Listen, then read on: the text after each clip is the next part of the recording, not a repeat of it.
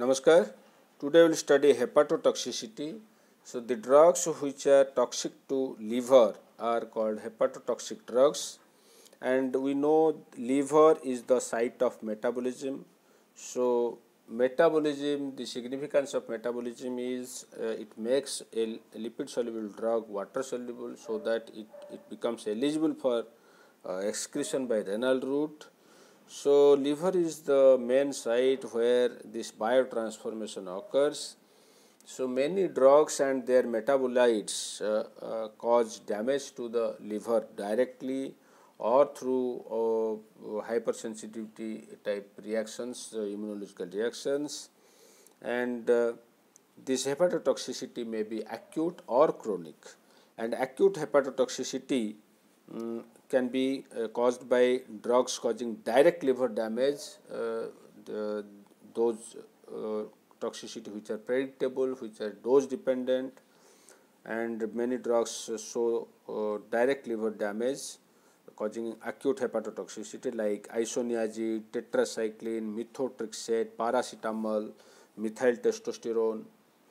And many drugs are there which produce acute hepatotoxicity by hypersensitivity type hepatic drug reactions, and these reactions are unpredictable, bizarre type and non-dose related. So drugs which can produce these type of reactions are halogenated anesthetics like halothane, enfluren, erythromycin, methyl dopa, the antiepileptic drug phenytoin. And drugs can also produce chronic hepatotoxicity, and the drugs which can produce acute hepatotoxicity like isoniazid, halothane, enfluren, they can also cause hepatitis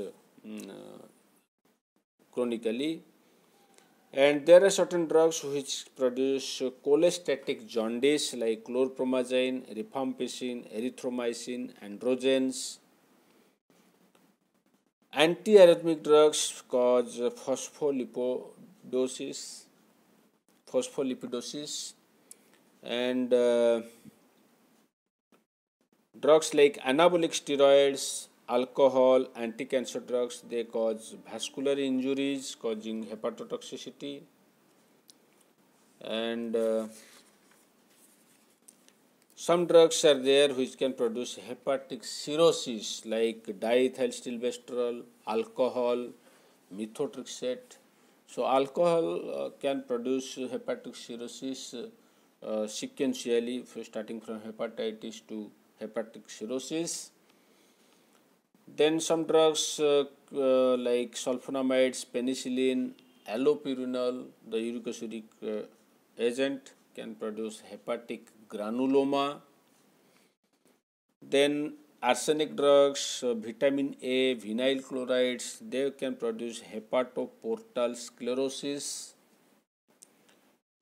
And some drugs can also cause hepatic neoplasms like the steroids, the oral contraceptives, the anabolic steroids, all these can cause hepatic neoplasms.